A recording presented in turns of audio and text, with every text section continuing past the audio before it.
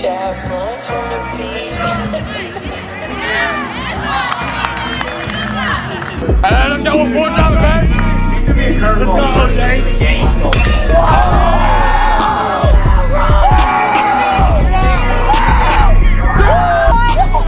You got back.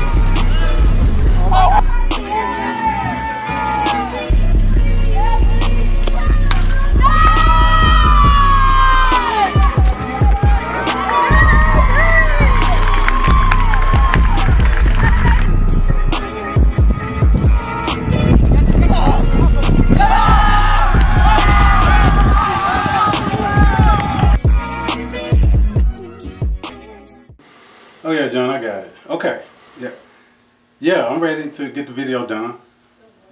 Okay, you say your guest is gonna be here. Okay, just tell me who the guest is gonna be. He's gonna be here early. I need to know who it is. It's gonna be a big surprise. I get it. It's gonna be shocking. I know. Who is it? No, you're kidding me, man. You're joking. The Rock. The Rock is gonna be here in my office. And look, The Rock. The Rock is gonna be here. The Rock, man, the king of the smackdown, the most electrifying. Oh my God, The Rock is gonna be here. Hey, Coach Sean. Wait a minute, Sean. The Rock, you The Rock? Yeah, I'm here for the interview. Oh man, I just got my hopes up. I thought I was gonna be the most electrifying man in sports entertainment. I'm a pretty good second. You're the most electrifying man at Southwest. But you're no Rock, the Rock.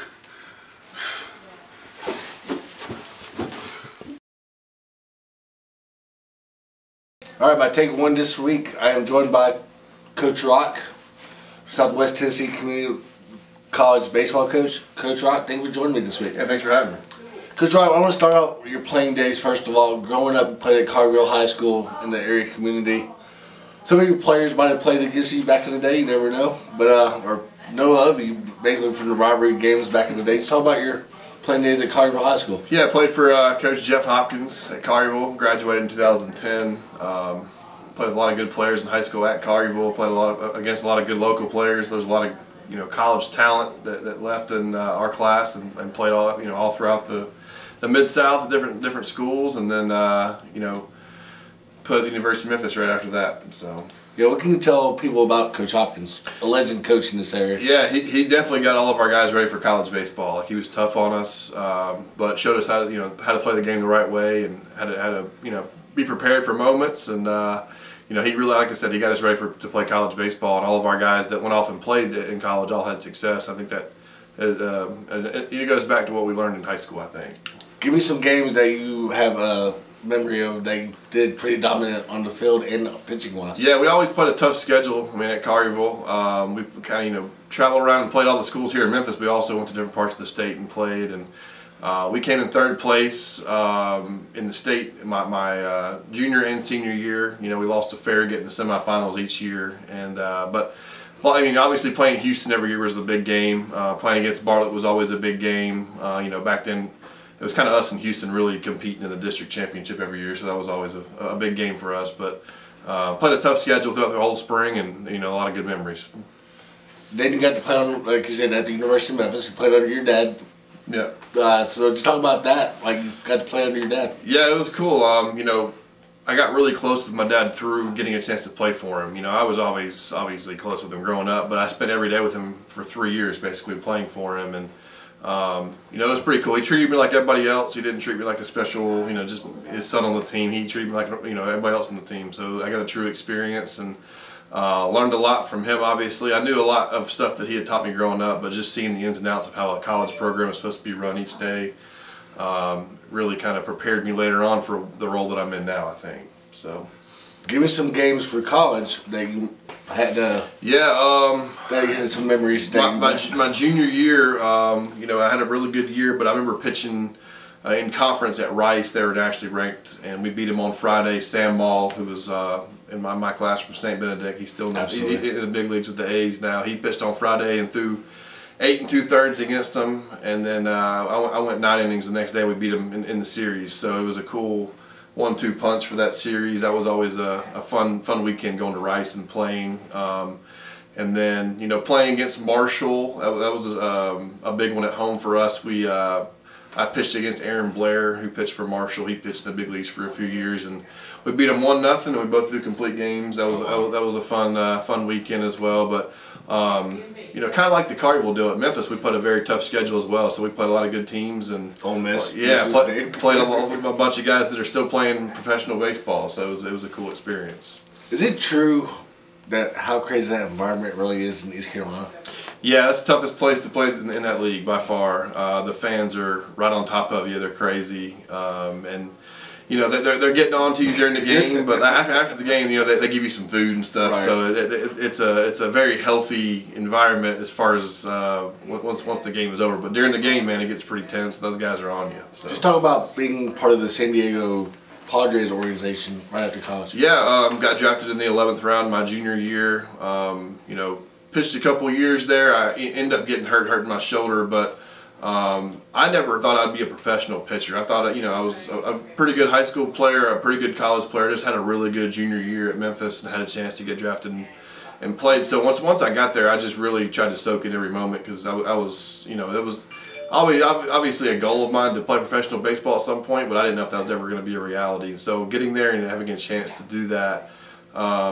Learned a lot, played with a lot of guys that are still playing obviously in the big leagues now, and yeah, learned a lot from my time those 2 years with the Padres. And talk about getting that phone call.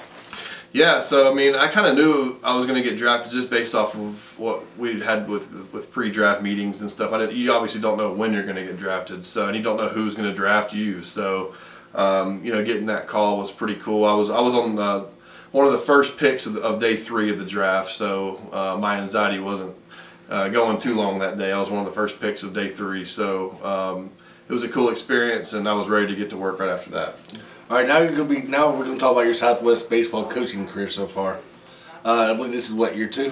This is year 6 actually. Oh, year 6. Time flies by, people. Yeah, time flies. Yeah. So I've been here since I got hired in the summer of '17, and this is my 6th spring here.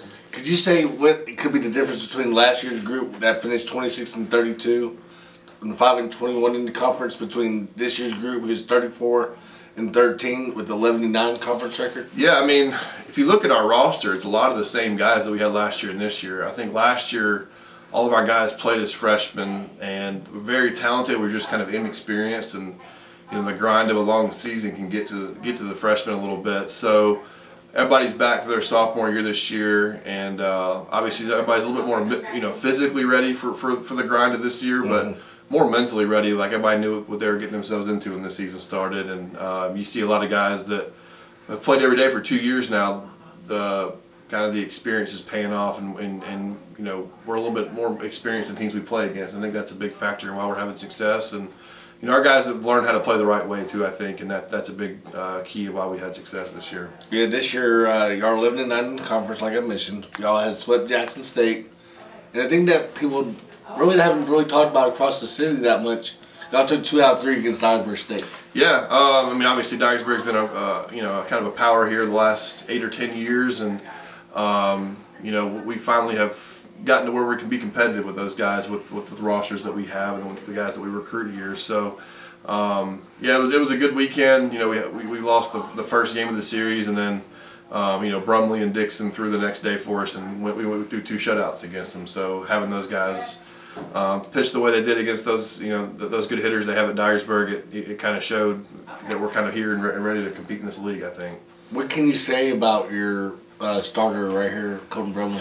Yeah, obviously he's been kind of a workhorse these last couple of years. You know, he was you know, top 3 in the country in innings pitched in complete games last year in the country, and he's leading the country in innings pitched right now. So when they hand the ball to him, we kind of say, hey, it's your game, man. You're gonna start it and finish it, and he kind of embraces it, and our team kind of feeds off of it. My last question regarding D1 talent. You got some D1 talent on your roster, and Tyler Harrington and BJ Maynard. What can they bring to the program that like they had this year to the other guys that maybe that are true freshmen on this roster? Yeah, I mean, obviously both those guys came from Memphis, so coming from a Division I school, they're able to see what it looks like at that level. So when they get here, you know, they're physically ready to play because they played at a high level for a couple years at practice and in games at Memphis, but they can kind of share with our freshmen kind of what they've seen so far and what they need to do to prepare to get ready for that level, hopefully in a couple years when our freshmen on our current roster are moving on to those schools, you know, in the fall, I guess the fall of 25. So,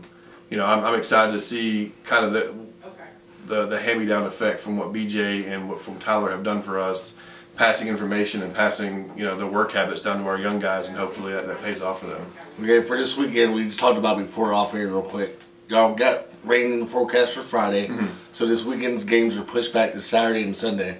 Just give people the Twitter handle for people to keep updated on this weekend regarding the games and whatnot. Yeah, so I think it's at SW_10 baseball. I'm not sure. I can't remember exactly what the Twitter handle is. If you just search Southwest Tennessee baseball on Twitter, you'll be able to see it, and then you can check our athletic website, and it'll have the updated schedule on there. And you know, our softball coach runs our Facebook page for Southwest Athletics too. So all three of those places will have updated game times and stuff like that. Coach Rock, appreciate your time. Yes, sir. Thanks. All right, my take two this week, Mr. Colton Brumley. Brumley, appreciate it, man. No problem. It's been a couple of years, man. Oh, yeah. Talk about your Bartlett High School playing days under Coach Josh Stewart for a second. It was great. Going in there as a freshman, you know, I didn't really know what to expect. I was always one of the little guys. I was probably 5'2", 5'3" in high school, so I never really got the chance that everybody else got. But once it came to my junior and senior year, I kind of picked up the ball and I started pitching instead of doing infield and hitting, and that was kind of my strong suit, and that's kind of what led me to playing more games as well. So absolutely. Just talk about some games that we've got some great memories on. So many. I would say Farragut at Farragut. That place it's ridiculous. There's hundreds of fans everywhere, and you know, being out of town, and so you don't really know what to expect. And going in there, they're one of the top teams in the nation every year. So that was probably one of my favorite games to ever throw in. How about a district game? District game? Any game against Arlington or any game against Cargill or Houston. You know, we had Grayson hit, played against him in the regionals, so that was always a good one. Absolutely. You know. Now fast forward to your Southwest playing days. So far, you're done pretty well on the mound. You're 10-2 in your 12 starts, 103 strikeouts, and you're pretty much tearing it up. Yeah. How's that feel so far? It feels great. I just always go out there. I try to do my best. Depending on the team, you know, it kind of makes me work harder than usual. And I know that on the staff I'm the #1, so I got to prove myself. And you know, just going out there every day and trying to do my job. Talk about Coach Rock. Coach Rock, he's by far one of my favorite coaches that I've ever had. You know, coming into practice every day, I have a great feeling, and I'm always excited to get after it. And practice every day is very chill, but at the same time, we get our stuff done, and you know, we look forward to every weekend playing in our series. Okay, yesterday y'all made a road trip to Missouri. Just talk about that. I know you didn't pitch or whatnot, but just talk about those 2 wins yesterday. It was great wins. Three Rivers is always a good school. They've always had a good program. They got good pitching staff and good lineup. I didn't play. I was doing charts all day, but you know, doing them charts, I can always tell how good the game's gonna go. Yeah. So, but yeah, it was a great 2 wins. It got us to 36, or 34. Right. Talk about maybe, I know throughout the year you're like a Friday starter at one point. Now you're a Saturday starter. Is there like really a difference between the two? So on Friday, those are the 9-inning games. Okay. And I threw all the 9-inning games last year, and typically I would go between 6 to 8 innings. And but this year the Saturday games are all 7. So I typically, when I go out there and coach hands me the ball, I know I got the whole game to myself. So I feel more confident throwing in the 7-inning games and getting my chance to throw the entire complete game. You can throw all 9 though, but you know.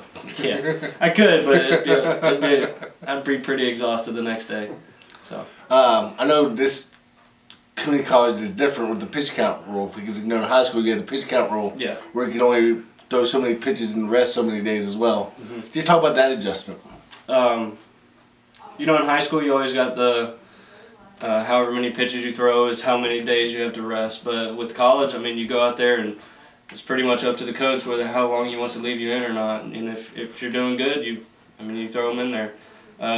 It all kind of goes down to recovery for me. The more I recover and the more I work out, the less days it'll have for me to get better. So from Saturday to Saturday, I got plenty of time to rest and get the soreness out and be ready for the next week. What's next for Mr. Colton Brumley after Southwest? I'm committed to Southeastern University. It is one of the top NAIA programs in the nation, so I'll be heading down there next fall. Why there? Why there? They got a great coaching staff. They're always top in the nation. They always got good. They always get good looks from pro ball, and which is the end goal for me and hopefully everybody that plays. Absolutely. Can you see yourself maybe going to like anywhere else after NIA? Maybe get your D2 maybe. Not school wise, no, but hopefully the draft or even independent ball. So one of those two options for sure. If anybody wants to follow Colton Brumley on any social medias, where can they find you?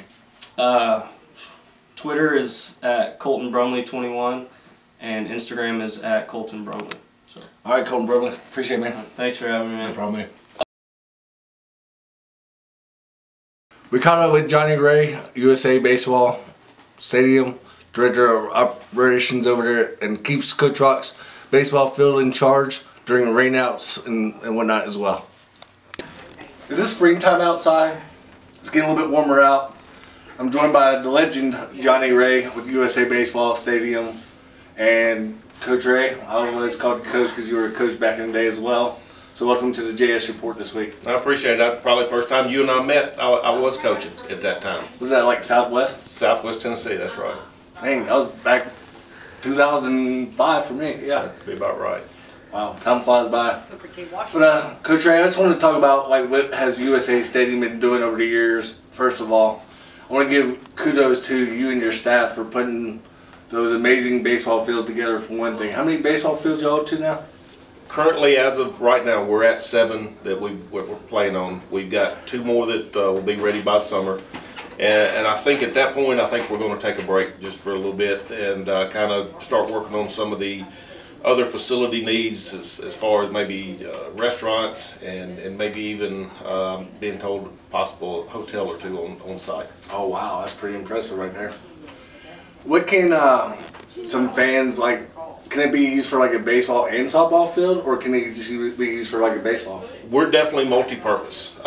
We have last fall we started our first adult slow pitch softball tournament.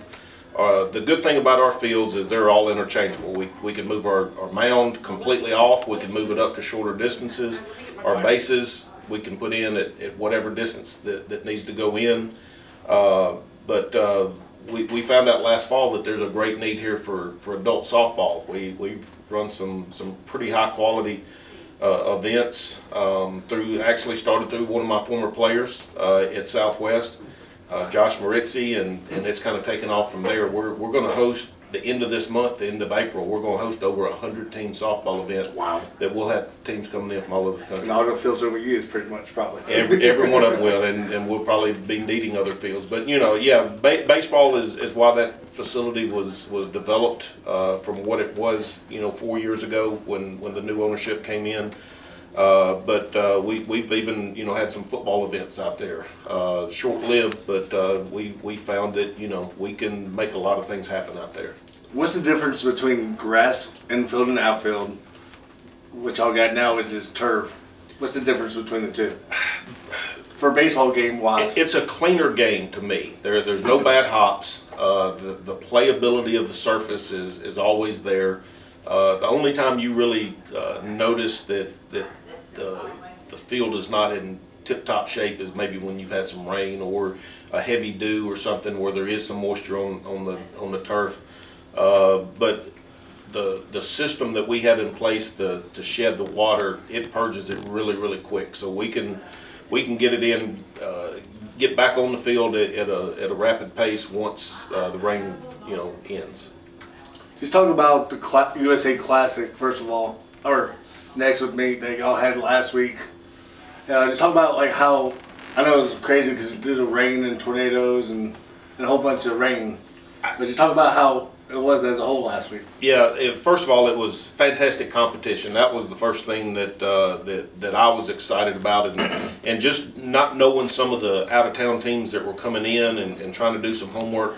We had a 22 state champion from the state of Illinois. We had a 22 state champion from Georgia. And then we also had, I think of the 16 teams that competed, I think 13 of them were in their state tournament. Wow. So it was a high-level event and some very, very competitive games. Father McGivney out of Illinois was our champion, and they actually defeated Edwardsville. They were pretty much neighbors. One of them's a public school, one of them's a private school. If their competition level rises anything like it does here in Memphis when the publics and privates play each other, then that gives you an idea of how highly contested this was. And it was pretty awesome because those teams are probably about 25 miles apart from each other, but they never play. So they came all the way here. That championship game was very high motion and highly competitive and highly spirited. Maybe they'll definitely put them on the schedule against each other now because, like you said, they're only 25 miles away. Yeah. So hopefully they'll get a future game in down the road. Just talk about y'all are hosting like 14 and under to all the way down to what, 8 and under maybe? No, we do nothing younger than 13. Okay. So we just 2 weeks ago we just had our first 13 and 14U tournament. We had 54 teams that came in from New Jersey, New York, Michigan, Chicago, St. Louis, Dallas, Atlanta, and of course we had several local teams. You would think, you know, hosting an event like that where teams coming in from all over the country, that it was going to be very competitive, and it was. I mean, there were some really high quality kids that are just in the beginning stages of their career. But these teams, it's graduated to another level of baseball, in my opinion. And then once the summer gets here, we'll start our 15 to 18s once the high school season started. But no, we run nothing younger than 13. Okay. You get to see a lot of Southwest Tennessee community college baseball games since they do play at USA. He's talking about the job that Coach Rock has done the last couple of years. I know last year was kind of up and down year just because they had a lot of transfers that came in. They were used to the JUCO basketball or baseball around the city of Memphis and Middle Tennessee and East Tennessee. But just talk about the turnaround that Coach Rock has done this year compared to last year. Man, I'm excited for those guys. They finally turned the corner. You know, it's been several years of baseball that just wasn't competitive, but I think yesterday got their 30th win of the season. And they've got some really good quality wins in their back pocket. You know, they took 2 out of 3 from Dyersburg State.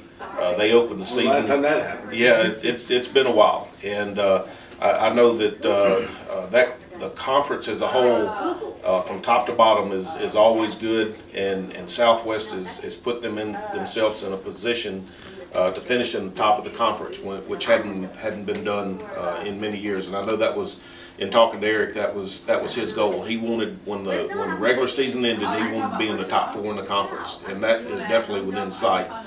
And you know, I'm ecstatic for those guys. They got a great nucleus of kids. They got some high character kids, and you know, one of their workhorse on the mound, Bartlett area guy, and I'm telling you, he's really thrown the ball well all year. And his name is Colton Brumley. Yeah. And then just give me another few players from Southwest real quick. Like Trey Harrington's done pretty well. BJ Baden does pretty well as well. Yeah, well, both of those guys you mentioned are both University of Memphis transfers. They've come over and solidified that offense. Harrington has just been consistent, both offensively and defensively this year. From the word go, he's a team leader. Again, very high character kid. And what I've noticed about BJ is he makes things happen. He's not going to hit you big 3-run homer or be a big power threat, but he's always going to be on base. He's always going to be making a solid defensive play. and he's just a winner. How do you think this baseball season as a whole for the high school ranks? You think it's probably the best competition that you've seen in the last couple of years? I haven't been able to see everybody to date, but in knowing what's out there, I have seen Houston. I know they're going to be very strong at the end of the season. Arlington has done well early on and put up an impressive record as far as the public schools, and you know, Colleyville will be strong when they've got Crabtree on the mound who can go out and beat anybody. So you know, and you never can count out Bartlett. I love what Josh and those guys do, and I know having, you know, a solid nucleus of kids, and I think they've got about 8 seniors on their team. You know, if you've got a senior heavy team, those teams always seem to play well down the stretch. So, you know, just looking at the public school side, I think those 4 are going to have a dogfight to get out. And then in the private school side, you know, I really like what Jason Mott over at Christian Brothers has done. Trenton Lyons, he was absolutely phenomenal at the USA Classic. Hit 4 home runs in 4 games, and they're, you know, typical Christian Brothers team. They're strong, they're physical, and well coached. And I think Briarcrest is going to give them a run for their money. The Dallas kid on the mound, he can go up against anybody. So really like what Coach Hopkins does there at Briarcrest. And then in the small school privates, North Point Christian, they could very easily be the best team in West Tennessee. I mean, they've really gotten off to a good start, and great wins over Colleyville. Yeah, they've proven themselves to be very strong. So I think that's pretty much the cream of the crop as far as we have. But you know, there's going to be some surprises going down the stretch here in April, I'm sure. If anybody wants to contact you regarding to playing in any future tournaments, what's the best way to go? I think most everybody has my cell phone number. It kind of gets out there, but you know, my cell phone number is 901-413-1920, or you could email me at jray, J-R-A-Y, at usastadiumtn.com. What about Twitter? I actually have Twitter. I get a lot of my information off Twitter, so it's simple. Johnny Ray 24. And that's my baseball preview with Coach Johnny Ray. Johnny Ray, appreciate it, man. Thanks for having me. No problem. All right, my take 4 this week. Let's give some baseball teams. Arlington's done pretty well up to date. They're 19-3 after beating Carterville 1 game this week. For softball, everybody's beating up everybody, so it's really competitive this year. Anybody could basically go to Murfreesboro and bring maybe a state championship back. Soccer-wise, Briarcrest and MUS and Christian Brothers are still up to the top in private schools. And anybody could bring a gold or state championship back in soccer as well. And hey, go out and support the lacrosse teams as well, because lacrosse is going on right now.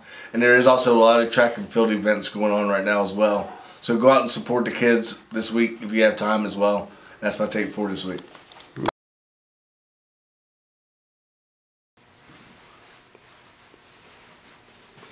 Thomas, you alright? Thomas. What happened? The Rock was here. Yeah, I just interviewed him on the JS report. Was he as electrifying as he was when I met him? Oh, absolutely. Southwest Baseball, the most electrifying team out there.